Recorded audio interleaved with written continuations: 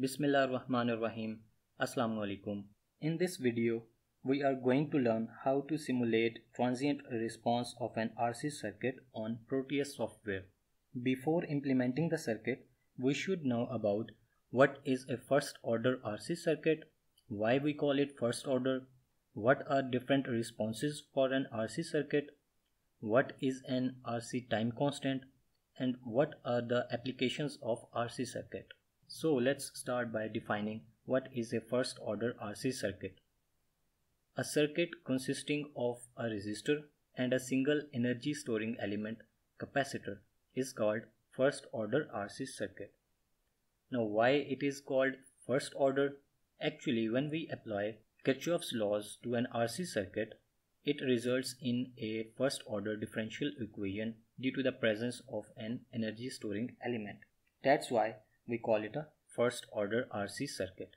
In other words, we can also say that if there is a single energy storing element in a circuit, then the circuit is called a first order circuit. Okay, now here are some of the terms used to analyze an RC circuit, that how it responds in different conditions. So first one is natural response. Assuming that the capacitor is fully charged, the discharging of a capacitor in an RC circuit with no external source present is called natural response. Here the energy of a capacitor is dissipated by a resistor and is called natural because of no external source in the circuit. Next is step or forced response. It is the charging behavior of a capacitor in RC circuit when an external voltage or current source is applied to it. Then there is a term complete response. It is basically the total response of an RC circuit, which is charging and discharging behavior of capacitor. It also shows how the signal in digital circuit switches between low and high with time. Up next is the DC steady state response. It is the response of an RC circuit in which the capacitor is fully charged or discharged, and the values of voltage and current are stabilized and are not changing with time. The last one is transient response. It is basically the response of an RC circuit in which the values of voltage and current are transitioning from old values to new ones, that is immediately after the change in capacitor's state, which is charging or discharging moment. We will see more on it in a moment. Now, what is an RC time constant? The time constant, known as tau, basically indicates the speed of the transient response, which is measured in seconds and is given by multiplying resistance and capacitance used in the circuit. So the time constant tells us how long the transient response will take. If the circuit has small time constant, it settles down quickly to a steady state value showing fast transient response, and if time constant is large, more time is required to reach steady state showing slow transient response. But in any case, small tau or large tau, the circuit response reaches steady state within 5 time constants, which is 5 taus. Here is the voltage time graph of capacitor charging. Time is on the horizontal axis and voltage is on vertical axis. The graph curve shows us two types of responses: the transient response, in which the values of voltage is continuously changing, and the steady state response, in which the values are steady. We compute the charging curve by the help of this formula, and here is the percentage of voltage gain at different tau values. So you can see the capacitor gets 50% charged at just 0.7 tau. At 1 tau, it gets approximately 63% charged, and so on. Note that the capacitor will never become 100% charged in reality, so 5 time constants are used to consider a capacitor is fully charged. Here is the voltage time curve of capacitor discharging. The values are computed using this formula, and here are the percentage of voltage drop at given tau values. Here you can see there is an approximately 50% drop at 0.7 tau, and at 1 tau it's 37%, and so on. the total discharging is still within 5 tau. So this is what we are going to analyze in our experiment today, that how the voltage drops or gains at different tau values, which is the transient response of an RC circuit. The RC circuit have thousands of uses and applications. Here we will discuss some of them just to have some knowledge of it. So it is used in a flash camera. The charged capacitor powers the flash and the light flash discharges the capacitor. RC circuits can be used as timers in windshield wipers, pacemakers, strobe lights, and traffic lights. The windshield wipers uses a variable resistor to adjust the intervals between sweeps. Increasing the resistance increases RC time constant, which increases the time between operation of the wipers. Pacemakers have sensors that detect body motion and breathing to increase the heart rate during physical activities. So RC timing circuits can be used to control the time between voltage signals to the heart. Strobe lights produces bright light like camera flash but in short bursts, so it's also an application of RC timing circuit. They are also used in traffic light signals. RC circuits can also be used as filters, which removes unwanted frequencies known as noise.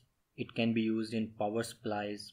In electronics, we use 555 timer device, which provides timed voltage pulse. So the time between pulses is controlled by RC circuits. I hope now you have some knowledge of RC circuit. Now let's start implementing it in Proteus software. Okay, now we are on our drawing sheet of Proteus. So let's start by picking up the required components. उसके लिए हम इस P पे click करेंगे, pick devices. सबसे पहले आपको एक रजिस्टर चाहिए, उसके लिए आप टाइप करेंगे RES. सो सिंपल हम ये वाला रजिस्टर पिक कर लेंगे. ओके, उसके बाद आपको एक चाहिए कैपेसिटर, CAP टाइप करेंगे हम, और ये वाला कैपेसिटर हम सिलेक्ट कर लेंगे. अब हम इसको ड्रॉप कर लेंगे, कैपेसिटर को भी ड्रॉप कर लेंगे. इसको राइट क्लिक करके इसको रोटेट कर लेंगे. इसके बाद हम सिग्नल जनरेटर पिक करेंगे इंस्ट्रूमेंट वाले सेक्शन से.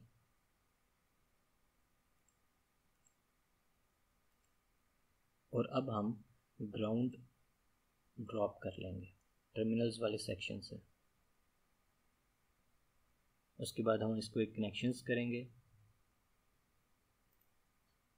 ये हमने R और C सीरीज़ में लगा दिए. यहाँ से हम कैपेसिटर की वैल्यूज़ चेक कर लेंगे. R1 रजिस्टर 10K के.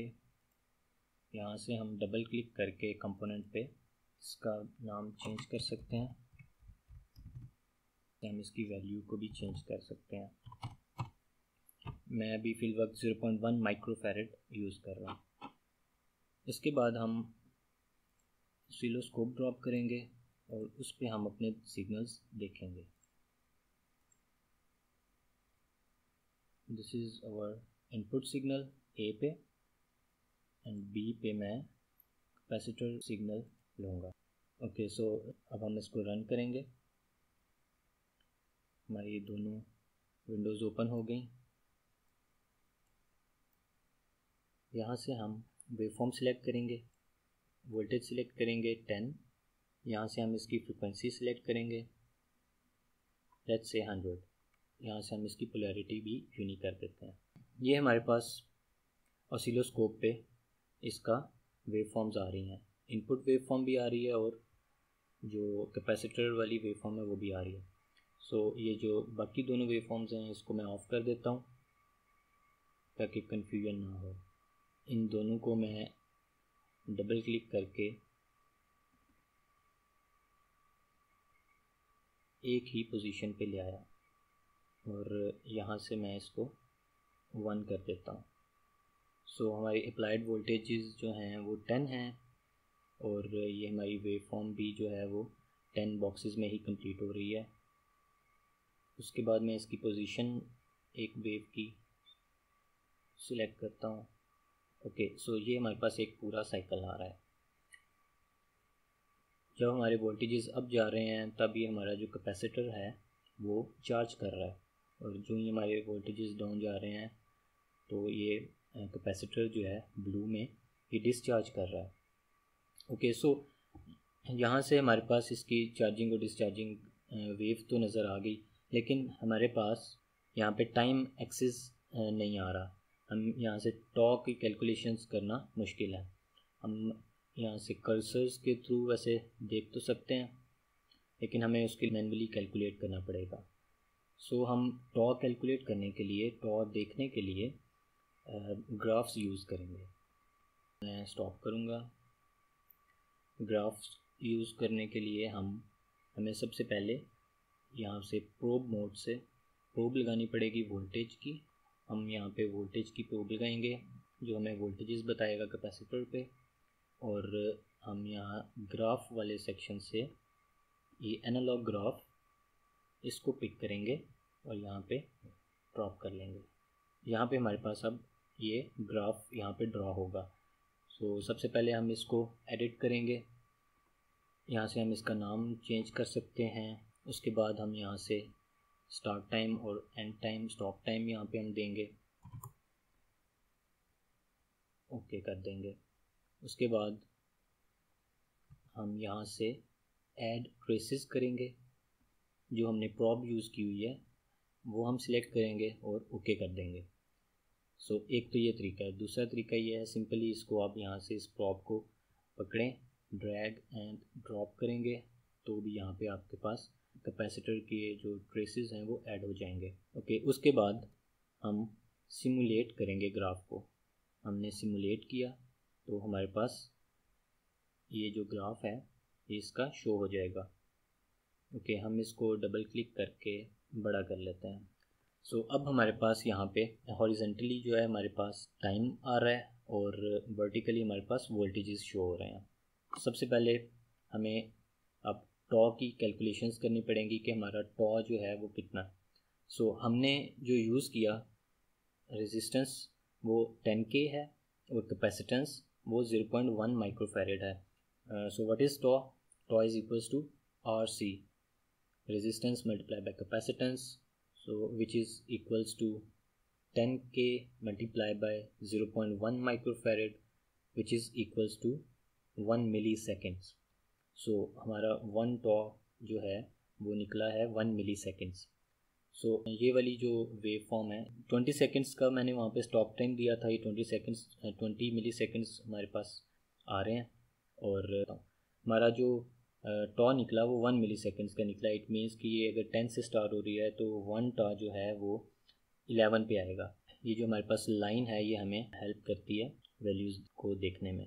ये जो है ये चार्जिंग कर्व है, और इस चार्जिंग कर्व पे हमारे पास जो 1 टॉ है वो 1 मिलीसेकेंड का है, 10 से 11 मिली। सो ये टाइम हमारे पास यहाँ पे नज़र आ रहा है। सो 11 पे हमारे पास जो वोल्टेजेस आने चाहिए वो 63% चार्ज होना चाहिए। सो ये हम यहाँ से चेक करते हैं। सो ये यहाँ पे 63%, ऑलमोस्ट 63%, 1, 2 एंड 3% चार्ज है। सो इसी तरीके से हम अगर इसके डिस्चार्जिंग कर्व देखते हैं, यहाँ से हमारी डिस्चार्जिंग कर्व स्टार्ट हो रही है 15 मिलीसेकंड से। इसका 1 टॉ जो है वो 16 मिलीसेकंड पे बनता है, एंड 16 मिलीसेकंड्स पे ऑलमोस्ट 37% ड्रॉप होना चाहिए। 16 मिलीसेकंड्स पे हमारे पास जो ड्रॉप आ चुका है वो 37 का आ चुका है। सो यही अब चीज़ मैं इस पे आपको करके दिखा देता हूँ। सो यहाँ से हमारे पास जो इसका 1 टॉ है वो 1 मिलीसेकंड बनता है। 1 मिलीसेकंड्स पे ऑलमोस्ट 63% चार्ज होना चाहिए। सो 1, 2, 3, 4, 5 का 63% is 3.15। So 1, 2, 3, so 3.15, so this is the value. सो ये हमारे पास 3.15 चार्ज हो चुका है। ये हमारे पास ग्राफ आधा क्यों है, आधे वोल्ट्स क्यों हैं, वो इसलिए क्योंकि हमारे पास जो सिग्नल जनरेटर है वो 10 वोल्ट्स पीक टू पीक दे रहा है। जब ये स्टार्ट हुआ, फर्स्ट साइकिल आया, वो अपर साइकिल था, सो दैट्स वाई हमारे पास ये 5 to 10 पहले वोल्टेजेस आए। फिर जब वो डाउन गया तो ये प्रॉपरली डिस्चार्ज हुआ, 0 तक गया, फिर नेगेटिव से दोबारा 10 वोल्ट्स तक पीक पे गया। बाकी की जो टॉ की वैल्यूज़ हैं वो आप खुद से कैलकुलेट कर सकते हैं। इसका सेकंड टॉ जो है वो 2 मिली सेकेंड्स पे आएगा, उस पर आपके पास क्या वैल्यू है वो आप ग्राफ से देख के इसको वेरीफाई कर सकते हैं। इसी तरीके से जो ड्रॉप के जो वैल्यूज़ हैं वो भी आप 2 टॉस पे 3 टॉस पे क्या वैल्यूज़ आ रही हैं वो आप देख सकते हैं। जो हमारे पास चार्जिंग कर्व है वो 5 टॉस में कंप्लीट हो रही है, और इसी तरीके से जो डिस्चार्जिंग कर्व है वो भी 5 टॉस में कंप्लीट हो रही है। सो ये हमारे पास था transient analysis of RC circuit. इस ग्राफ को आप एक्सपोर्ट भी कर सकते हैं फाइल से, एक्सपोर्ट ग्राफिक्स, एक्सपोर्ट बिटमैप, यहाँ से करंट ग्राफ। अगर आपको करंट शीट चाहिए तो वो यहाँ से होगी, ये वाला ये जो सर्किट है ये सारा एक्सपोर्ट हो जाएगा। और अगर आपको ग्राफ चाहिए सिंपल तो वो यहाँ से करंट ग्राफ, और ये सेटिंग्स आप सिलेक्ट करके ओके करेंगे तो आउटपुट की जो फाइल है वो यहाँ पे आपके पास आ जाएगी।